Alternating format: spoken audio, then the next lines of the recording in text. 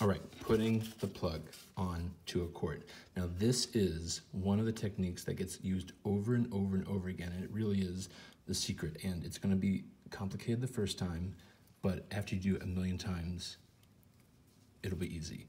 Now, one of the requirements to begin with is that the ends of the wire, kind of just like in real life, are stripped down to the wire, but not cutting into the wire. So you want that little copper piece sticking out, just enough. And eventually you'll learn how much that is, but I don't know, it seems like 1/8 of an inch or something, not quite a quarter. And the secret is, look, there's a hole in that side, and there's 3 holes in the other side. So to reattach it, I'm gonna stick these, kind of hard, oh my God. This is the part. Gotta twist this so it can go through the hole, excuse me. Put that through. And then essentially you're gonna reassemble it how it was. And if you were paying attention when you took it apart, you'll kind of see, but essentially you're gonna split it and then feed these 2 wires back behind themselves into those 2 little holes. So, can you see that?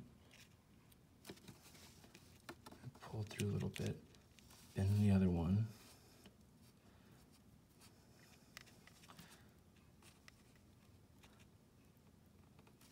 There.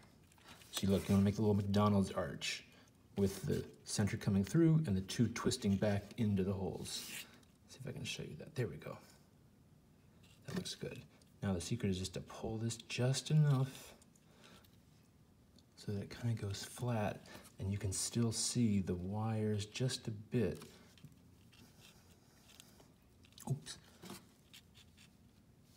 Oh my God. There, I'm sorry, I'm trying to get it in focus for you guys. Now, once it's kind of set, you gotta hold it really still and put these back in. 1.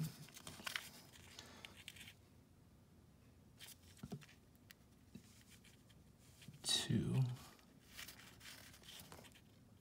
And then I usually find, just to get it, because these are intentionally kind of tight, which is good because they won't come apart later, but use some kind of pliers, oops, to really force that in. Boop. There, and now you've got a kind of reassembled plug. Now, the test is, and remember, this is going back to that outlet. So let's plug behind the scenes, so to speak. You won't see this, but the extension cord is somewhere plugged in to the power strip. And then you can take your lamp in the room. Oh my gosh, it's gonna work. Oh! Don't laugh, I fell over. There you go. So looking at a bird's eye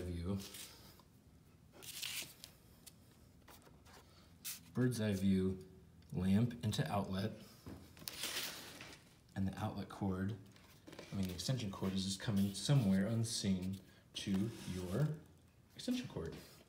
And there, and so that's essentially technique number 1 to get a room or a lamp inside the room to the outlet, oops, to this, which is hidden somewhere, okay?